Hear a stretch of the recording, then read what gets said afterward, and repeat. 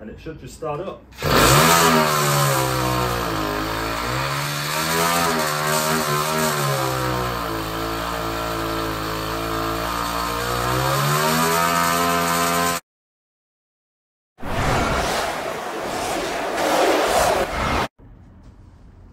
Okay, I've got the hydrogen carburetor bolted onto this two-stroke engine. It's a 60cc two-stroke engine. You'll see them all the time on bicycle engine conversion kits. It's basically just one of them engines bolted onto a bike. I've put the hydrogen carburetor on. I've made it fit. I bought one of those 45 degree brackets for holding the carburetor on. I've just retrofitted it onto this 4-stroke carburetor, but the engine runs absolutely fine. It's going to require about 2 to 4 psi for it to rev up. I'm basically just going to connect the gas tank straight up to the port at the bottom, and then we'll fire it up.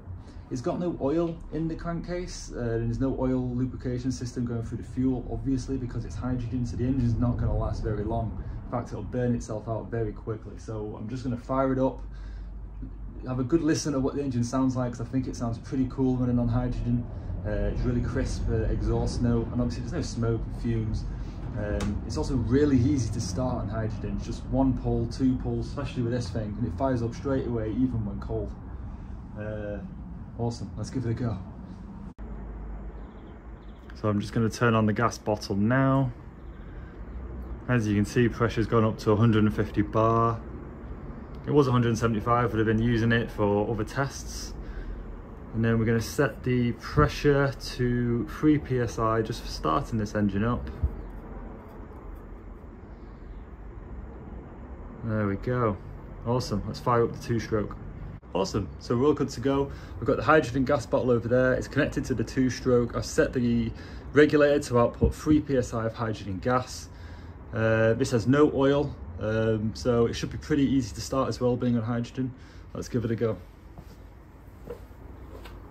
Just setting this to 3 psi. Now I'm going to prime at the carburetor, the hydrogen carburetor, and it should just start up.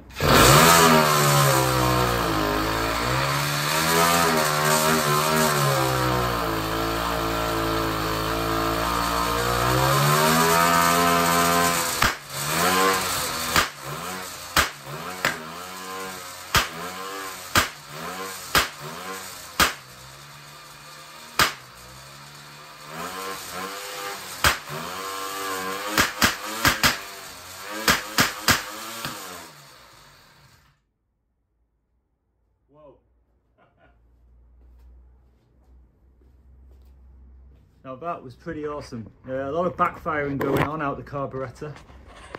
It's obviously not got a good seal around the piston rings and the combustion chamber with all the hydrogen mixed into the crankcase there. But it always backfired when I de-accelerated, and when the RPMs picked up then, that's because I set the hydrogen gas to 6 psi. But that's pretty cool. That's pretty cool. So that's running the exact same carburetor as the 4-stroke ones, as I mentioned earlier.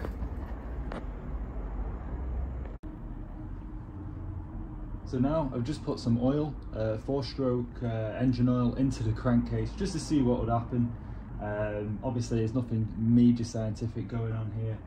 I just thought I might add a little bit of extra lubrication to the piston, but more importantly it's reducing the backfire from when the explosion's going off in the combustion chamber. I believe we're getting a little bit of bleed through past the piston rings, especially when the engine's cold. So I just put a bit of oil in there, and I think that's actually helping reduce those backfires only a little bit. Obviously 2-stroke hydrogen, they don't really go well together, but it's nice to see it running. It's nice to see the engine running on hydrogen gas. So I'll just put some oil in now. I'm just going to show you it running, switch it off again. I'm not going to run this long, I don't want to kill the engine. And then we'll jump back on the 4-stroke stuff in other videos. But this is what the engine sounds like running with a little bit of oil in the crankcase. Obviously it sort of defeats the point with hydrogen being no emissions, no carbon emissions, and now I'm chucking oil into the combustion chamber and burning that, so defeats the point. But some of you I know might be interested, so I'll show you what it sounds like.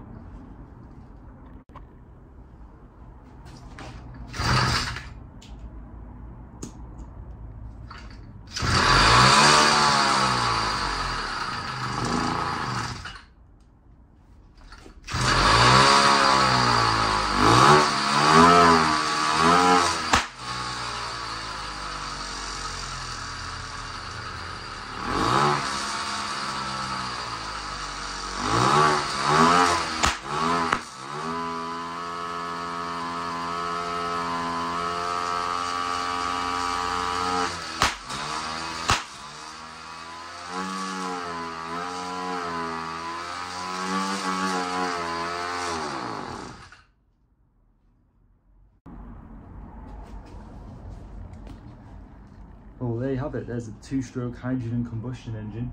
Let me know if you want to see more of a hydrogen two-stroke. I think it would be quite cool designing a new way of operating a two-stroke engine, especially on hydrogen. Trying to have a wet crankcase going on. I'm pretty sure it's doable. I'm sure someone out there could do it. I'm pretty sure I could do it, but you'd have to let me know in the comments if you'd like to see more of this sort of thing.